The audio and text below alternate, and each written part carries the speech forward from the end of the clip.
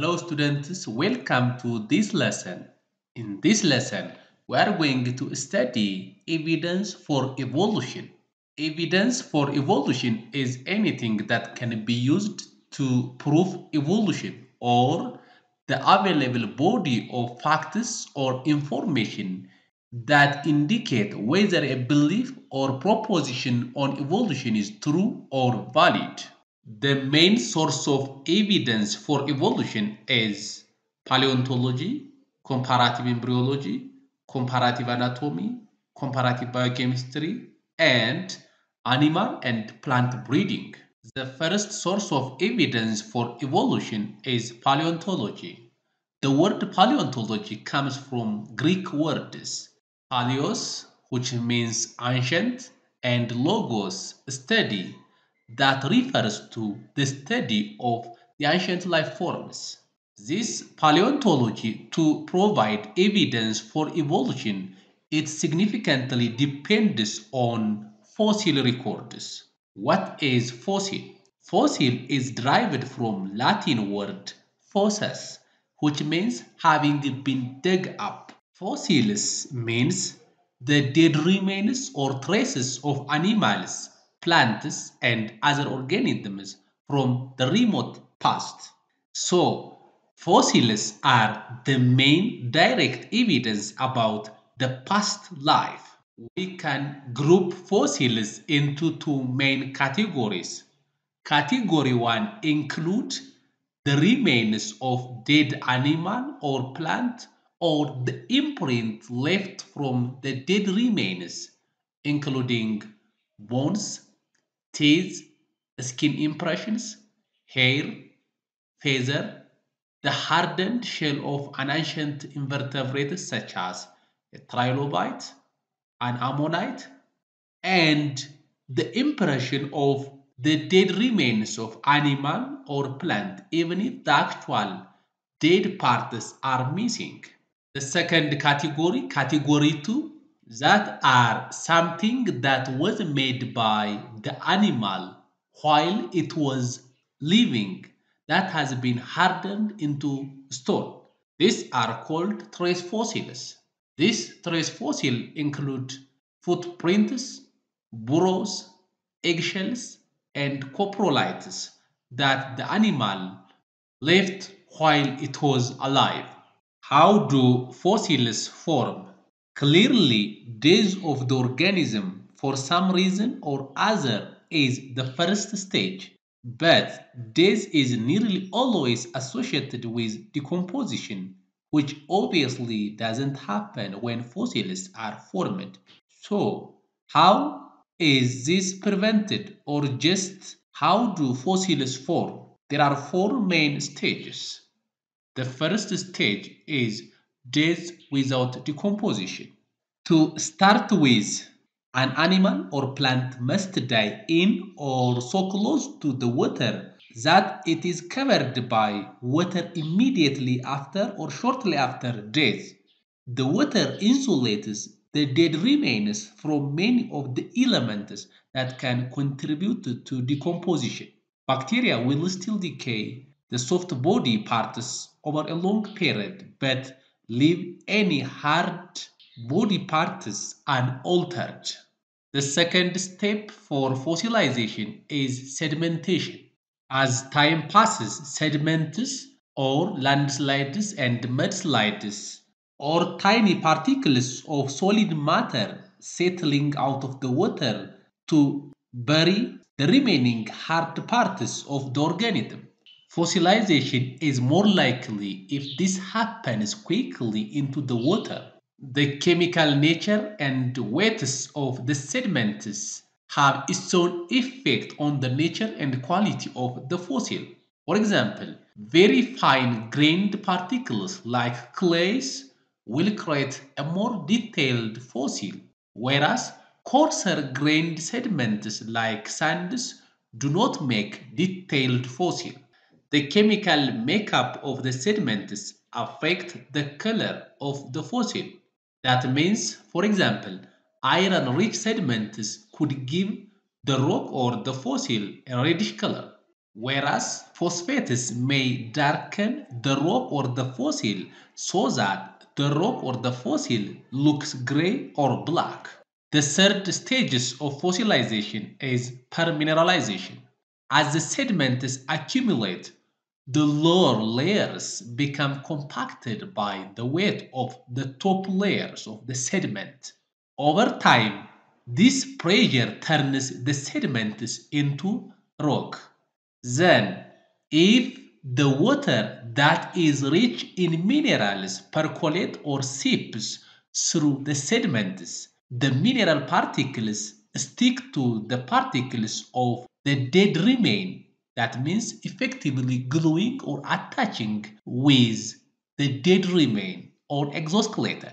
Over the course of millions of years, these mineral particles dissolve away the original hard parts of the organism or the dead remain, and then replacing the molecules of the exoskeleton or dead remain with molecules of calcite and another mineral substances. In this time, the entire shell of the dead remain or exoskeleton is replaced by mineral particles, and the dead remains or exoskeleton are compressed into rock in the shape of the original organism. The fourth fossilization step is uplifting. This is the mechanism in which the continental plates move around the Earth or Earth movement, in which certain parts of the Earth colliding with each other to form mountains. In this case, what were sea floors are lifted up and become dry land, whereas the upper surfaces of the land are moved down and buried deep inside the ground. Now, the fossil can be buried under hundreds or even thousands of feet of rock in different strata. Uplifting is not always a mechanism to facilitate fossilization, but also it can disturb fossilization. That means it can let fossils from deep inside the ground to be lifted up and exposed to the Earth's surface. That means the Earth's movements cause rocks to slip and parts of different strata to become exposed. Rock that contains fossils becomes lifted to the Earth's surface. In this case, rain, wind, earthquakes, freeze, and thaw erode rock and may expose a fossil. How a dinosaur's fossil is formed. Let us take a look step by step. First, there must be days of dinosaur within water or so close to the water in order to be covered soon before the dead body of the dinosaur is eaten or disturbed or rotten. This led fossilization. Then there must be sedimentation. That means the dead body of dinosaur must be covered by sand, mud, ice, ash, or other sediments. This led the dead bodies of dinosaurs quickly buried. In this case, fossilization is ongoing.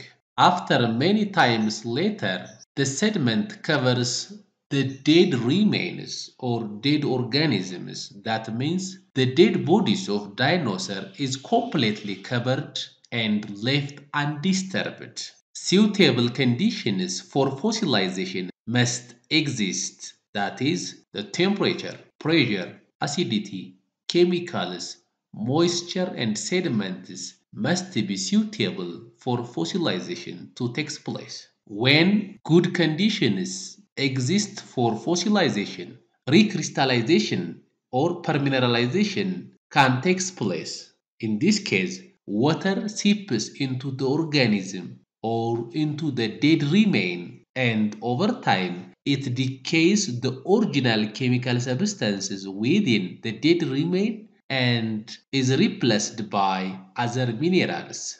That means dinosaur is located where correct conditions exist for proper fossilization. After a certain thousands or millions of years later, erosion, earthquake, landslide may expose the fossil, and the fossil later be discovered by paleontologists. Fossil dating. How can we date fossils? That means, how do we know how old a fossil is? There are two main methods determining a fossil's age: relative dating and absolute dating. Relative dating is used to determine a fossil's approximate age by comparing it to similar rocks and fossils of known ages. Relative dating relies on stratigraphy. This stratigraphy is the study of the layers of sedimentary rocks and the fossils that occur with sedimentary rocks to deduce how organisms have changed over time.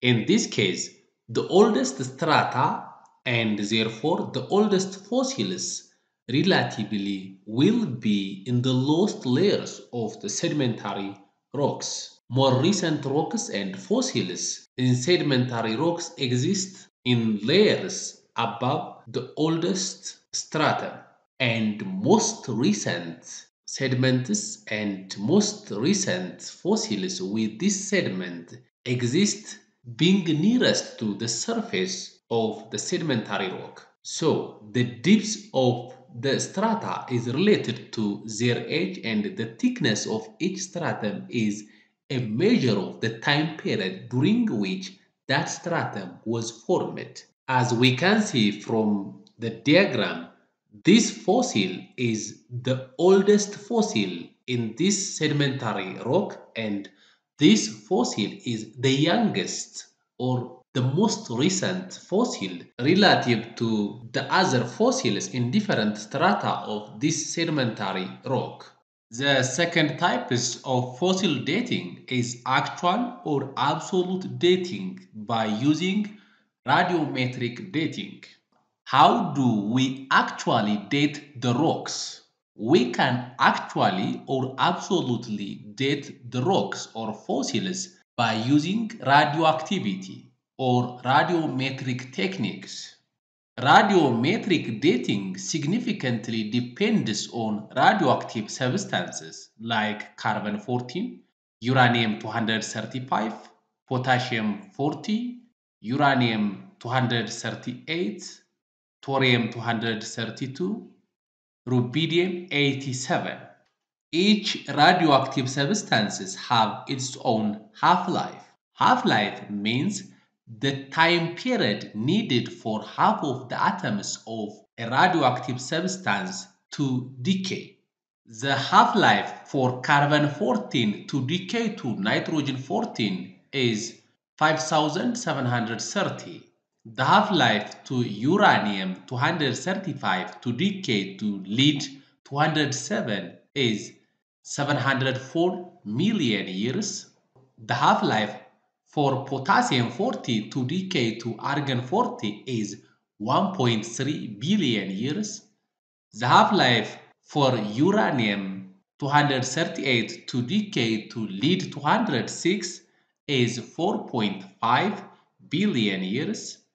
The half-life for thorium 232 to decay to lead 206 is 14 billion years.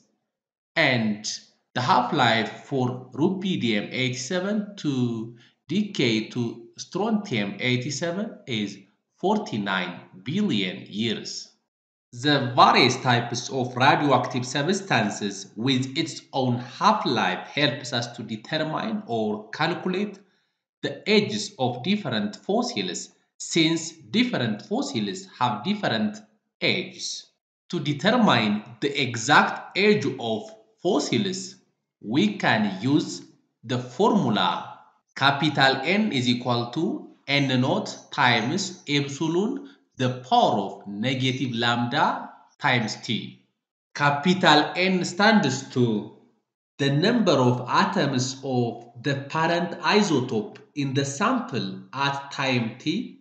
N naught stands to the initial value of radioactive substances. E or epsilon is natural logarithm of 2, and lambda is the decay constant of the parent isotope, and T is the time period radioactive substances take to decay. The ratio of radioactive carbon-14 to the ordinary carbon-12 in living things is about 1 to 1 trillion.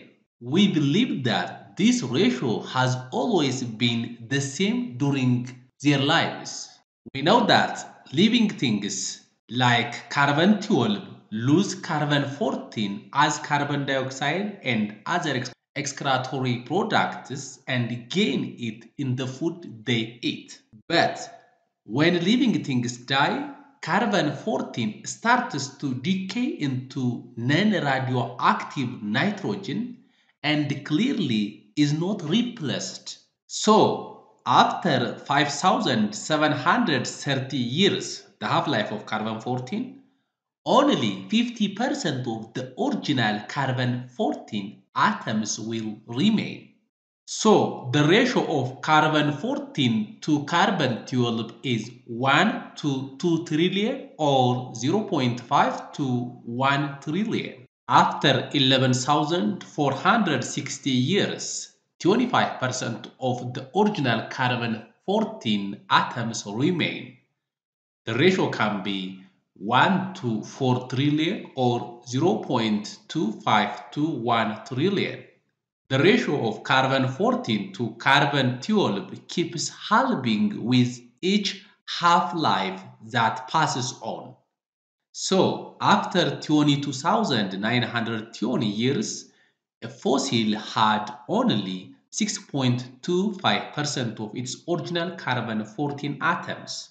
Generally, in the first half-life, at about 5,730, only 50% of carbon-14 decay and 50% of carbon-14 atoms remain in the fossil. In the second half-life, at about 11,460 years, only 25% of carbon-14 remain. In the third half-life, at about 17,190 years, only 12.5% of carbon-14 remain. In the fourth half-life, at about 22,920, only 6.25% of carbon-14 atoms remain in the fossil, and in the fifth half-life, at about 28,650, only 3.125% of carbon-14 atoms remain undecayed. Radiocarbon dating is really only accurate with rocks up to 60,000 years old because carbon-14 atoms can be completely decayed, and so it no longer helps us to determine the age of the fossil that existed on Earth for more than 60,000 years. In this case, we must use other radioactive substances that have more longer half-life like potassium argon, which has 1.3 million years half-life, which is suitable for dating rocks millions of years old. How does comparative anatomy support the theory of evolution? Comparative anatomy looks at structural similarities of organisms to determine their possible evolutionary relationships. Some organisms have anatomical structures that are very similar in form or setups, but very different in function. So, comparative anatomy assumes that organisms with similar anatomical features are closely related evolutionarily and that they probably share a common ancestor. As we studied before, comparative anatomy studies similarities and differences in organisms to provide evidence of common descent. There are two major concepts of comparative anatomy. These two major concepts of anatomy are homologous structures and analogous structures. Homologous structures are structures or body parts or anatomy which are similar in different species because the species have common descent or common ancestor and have evolved usually divergently from a shared ancestor or common ancestor. These homologous structures may or may not perform the same function. The best example is the forelimbs of mammals, that is, the forelimbs of human, whales, cats, and bats. As we can see from the image, the forelimbs of those mammals possess or have the same number of bones that are arranged in almost the same way. You can see the humerus, radius, ulna, carpal, metacarpal, and phalanges or fingers of each mammals which are almost similar. That means these mammals have the same basic anatomy. This indicates that the evolvement from one common evolutionary origin or from one common ancestor. But the forelimbs of these mammals have different function. That is, human forelimbs or arms are applicable to manipulate different tasks. Forelimbs of whales or flippers are used for swimming. Forelimbs of cats, what we call legs, used for running. And forelimbs of bats, what we call wings, used for flying. These structures with the same basic anatomy have different function. This is because of different environmental factors or different niches that each mammals have adapted. Pentadactyl limb means a limb that has 5 fingers. The basic plan of pentadactyl limb is a single long bone, what we call humerus, a pair of long bones, radius and ulna, a cluster of small bones, carpals in the wrist, and the 5 sets of metacarpals and digits or fingers that you can see from the image. Analogous structures. Analogous structures are structures similar in different organisms because of convergent evolution and they evolved in a similar environment rather than were inherited from a recent common ancestor. Analogous structures usually serve the same or similar functions or purposes. That means analogous structures have different anatomical setups but similar function. Organisms that are not necessarily closely related but live in similar environments and have similar adaptations. These structures are morphologically and developmentally very different. These structures do not indicate that two species share a common ancestor. That means they evolved from different ancestors. For example, wings of birds and mosquito.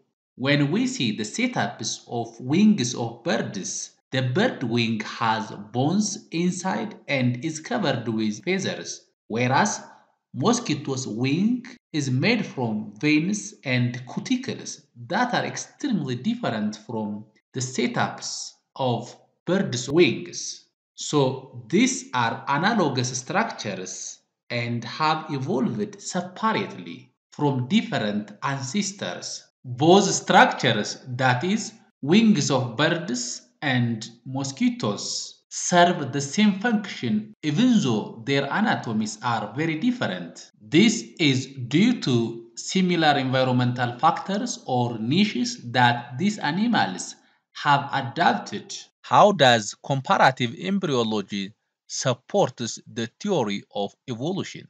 Comparative embryology is a branch of embryology that compares the way in which the embryos of vertebrates develop before they hatch or born. This development shows similarities which support a common ancestry or common descent. As we can see from the image, the four vertebrates like lizard, tortoise, pig, and human being shows similar embryonic development. At early stage of embryonic development follow very similar embryonic development pattern, but later stages they follow different embryonic development pattern. As we can see, developmental stage of pigs and human, they are so similar from early stage to later stage. Lizard and tortoise also show more similar in all stages. This indicates that pig and human being have evolved from recent common ancestor, whereas lizard and tortoise also have evolved from recent common ancestors. In this case, human being and lizard are distantly related. They evolved from one common ancestor in the ancient time or distant past. Vertebrates have similar patterns of embryological development, mostly in the early stage. This is because all vertebrates have a basic set of genes, what we call homeobox genes, that define the basic body plan of vertebrates. This operates in early development to ensure the development of common parts of all vertebrates like backbone and skull. Other genes that is different in different vertebrates define the development of those different features that will make them distinct species, what we call distinct genes. These distinct genes determine distinct features of different species of vertebrates. This is the reason why later stages of embryological development becomes different in different species of vertebrates, but the early stages are almost similar. That is due to the act of similar genes or homeobox genes. Comparative biochemistry. How does comparative biochemistry support the theory of evolution? Comparative biochemistry is a technique that uses biochemicals and biochemical pathways to determine the evolutionary relationships of different organisms. For this reason, various chemicals have been studied in order to find evidence of evolutionary relationships. The idea behind this is that if organisms share very similar molecules and biochemical pathways, then they must be closely related evolutionarily. Chemicals that have been used in such analysis include DNA and protein molecules. Protein molecules mostly include cytochrome C and hemoglobin. Comparative biochemists use the base sequences of DNA from different organisms to determine their relatedness. In case of protein, they use amino acid sequences of different organisms to determine their relatedness. That means if organisms share very similar molecules and biochemical pathways, then they must be closely related evolutionarily. They must evolve from recent common ancestor. Species that are closely related have most similar DNA and proteins. Those that are distantly related share fewer similarities. Comparison of DNA sequences shows that it is 99.9% certain that chimpanzees are humans' closest relatives. That is, 98% of our DNA is the same as that of chimpanzees. To measure the similarity of one species' DNA with another species, we use a technique called DNA hybridization. This technique measures the extent to which a strand of DNA from one species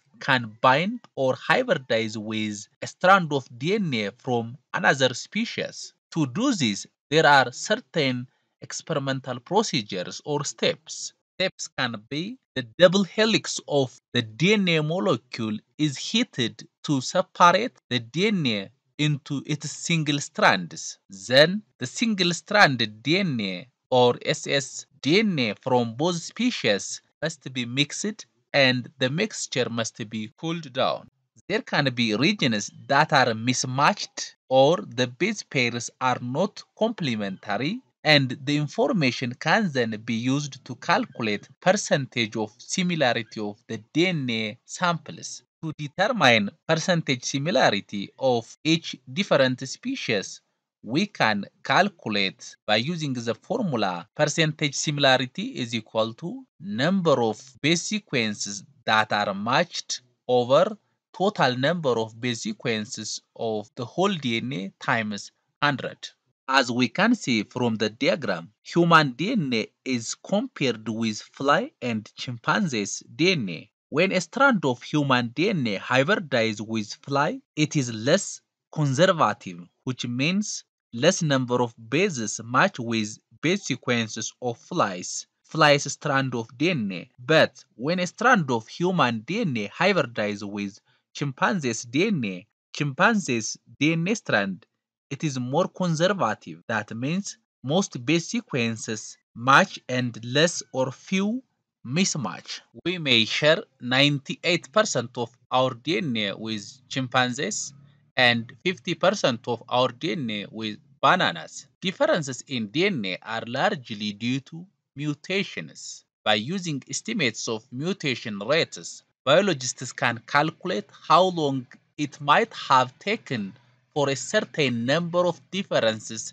in DNA to have arisen. As we can see, a phylogenetic or evolutionary tree of some animals based on differences in DNA. Homo sapiens or human being is closest relatives to an troglodytes or common chimpanzee, but human being is distantly related with domestic fowl, African cloud frog, tropical cloud frog, zebrafish. Human being and chimpanzee evolved from recent common ancestor, whereas human being and domestic fowl evolved from distant common ancestor. One of the protein molecule, hemoglobin molecule, is similar in all animals that possess this molecule, but there are some differences based on the number of polypeptide chain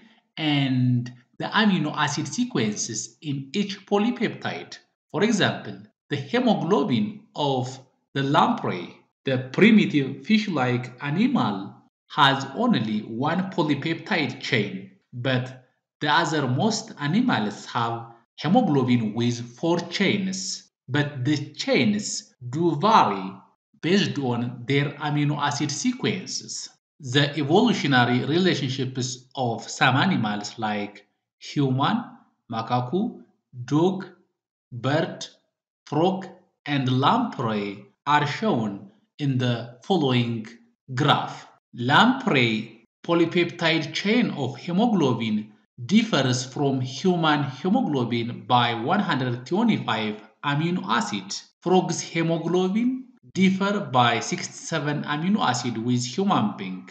Birds by 45 amino acids. Dog via 32 amino acids. And macaque differs by 8 amino acids from human being. The molecules that are used to show evolutionary relationships are those that are common to large numbers of organisms. But clearly, hemoglobin analysis cannot be used to include plants and algae in any phylogenetic theory. In this case, we should use another molecules of protein, what we call cytochrome C, since cytochrome C exists in all animals and plants. Evidence from plant and animal breeding.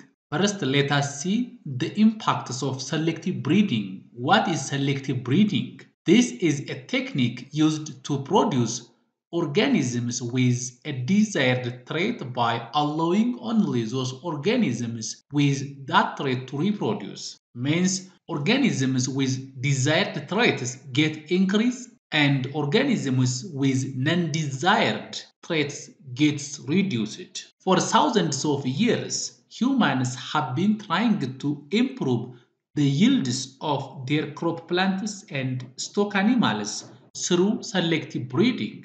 In this case, those animals or plants that show the desired trait are selected and mated. That means only those with desired trait are allowed to breed.